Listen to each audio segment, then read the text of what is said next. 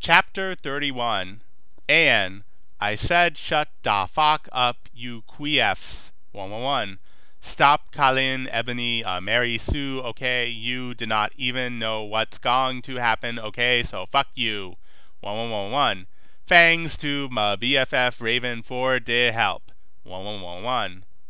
I always knew you were on Voldemort's side, you son of a bitca.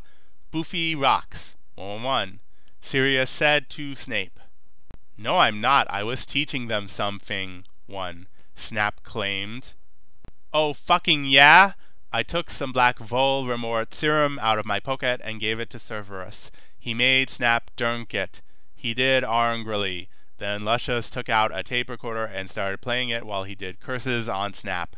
Then Professor Sinister and Lucian made us get out with them while Snape told his secrets.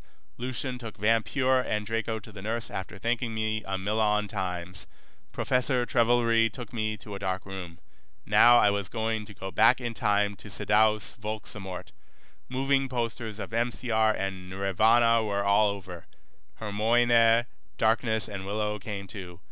Bloody Mary gave me a black bag from Tom Ridd's store. What's in da bag? I asked Professor Trevelry.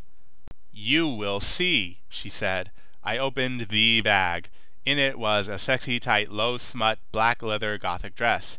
It had red corset stuff and there was a silt-up da leg. I put it on. My friends helped me put on black fishnets and black pointy boots Willow had chosen. Willow and Darkness helped me put on black eyeliner and blood red lipstick. You look fucking kawaii, bitch, Bloody Mary said. Fangs, I said. Okay, now you're going to go back in, Tim, said Professor Sinister. You will have to do it in a few sessions. She gave me a black gun. I put it in a strap on my fishnets like I did in Redis Net Evil. Then she gave me a black time tuner. After an hour, use da time tuner to go back here, Professor Trevelry said. Then she and Bloody Mary put a pensive in front of me. Everyone went in front of it. Good luck, 1. Everyone shooted. Darkess and Willow gave me Death's Touch Sin. Then I jumped sexily into da pensive. Suddenly I was in front of ta school. In front of me was one of da sexiest goth guys I had ever seen. He was wearing long black hair, kinda like Mikey Way, only black.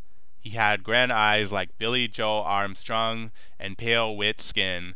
He was wearing a black ripped-up suit with Vans. It was Tom Bombadil. 1111.